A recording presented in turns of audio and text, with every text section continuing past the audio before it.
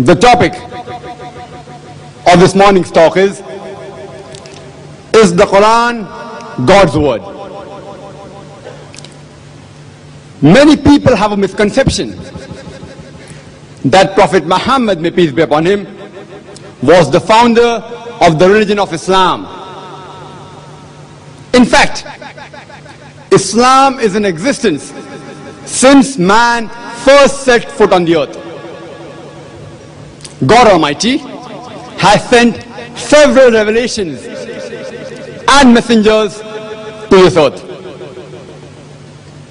All the previous prophets sent by Allah subhanahu wa ta'ala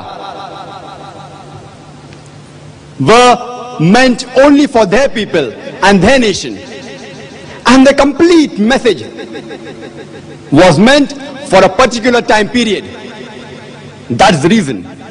That's the miracle they performed, like the parting of the sea, like raising the dead to life, convinced the people of that time, but cannot be examined and verified by us today. Prophet Muhammad, may peace be upon him, was the last and final messenger of God Almighty, sent to the whole of humanity, and his message is meant till eternity.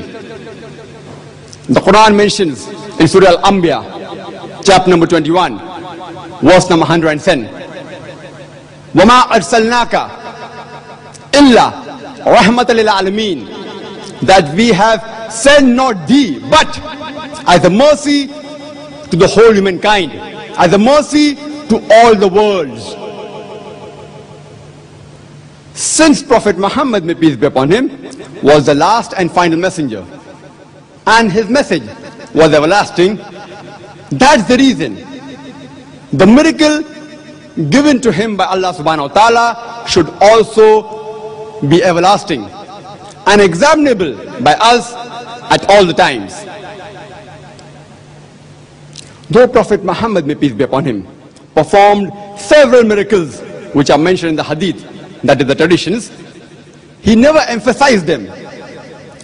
Though we Muslims believe in all these miracles, we only boast of the ultimate miracle given to him by Allah subhanahu wa ta'ala, that is the Holy Quran.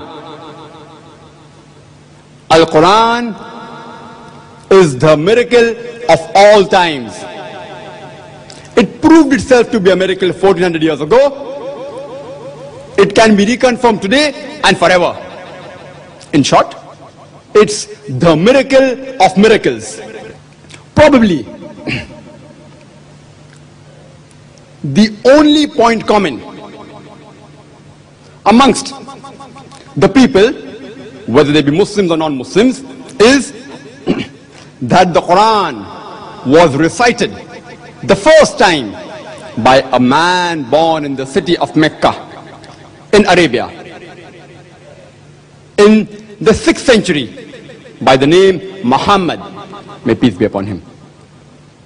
Regarding the source of the Holy Quran, there can be basically three different assumptions. The first is that the Holy Quran, its author is Prophet Muhammad, may peace be upon him, himself, consciously, subconsciously, or unconsciously.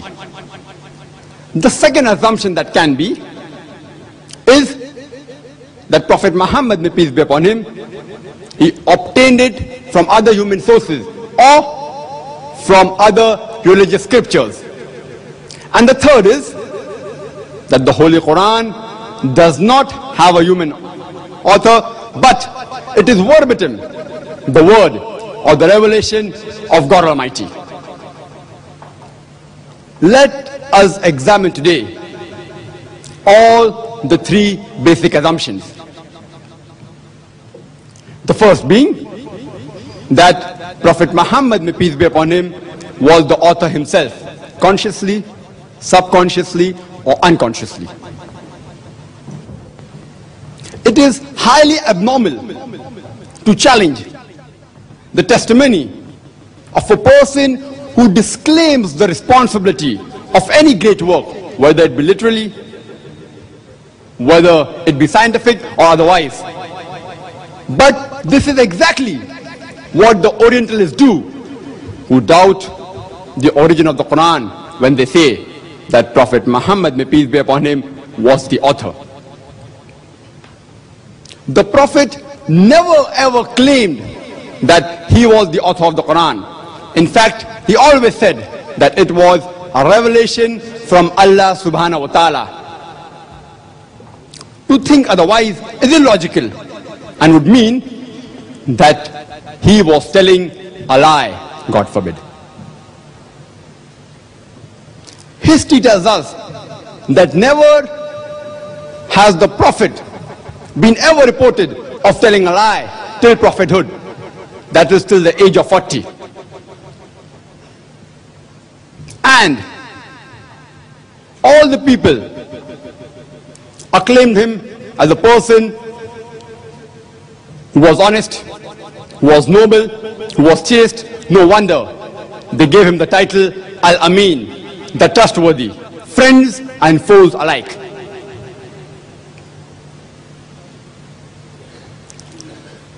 Even those people who said that he was a liar, God forbid, after he claimed prophethood, even then they kept their valuables with him for safekeeping. Then why should an honest person lie and say that the Quran is the word of God and that he was a prophet? Let's examine the claims made by these Orientalists. Some say that Prophet Muhammad, may peace be upon him, he attributed the Quran and said he was a prophet for material gains, for worldly benefits. I do agree. There are several people who falsely claim to be prophets, saints and preachers for wealth, and they acquire riches and lead a luxurious life. We have several throughout the world, especially in our country, India. Prophet Muhammad was financially better off before than after prophethood. He had married a rich businesswoman by the name of Khadija, may Allah be pleased with her, at the age of 25, 15 years before prophethood. And his life, after he claimed that he was a prophet, was unenviable.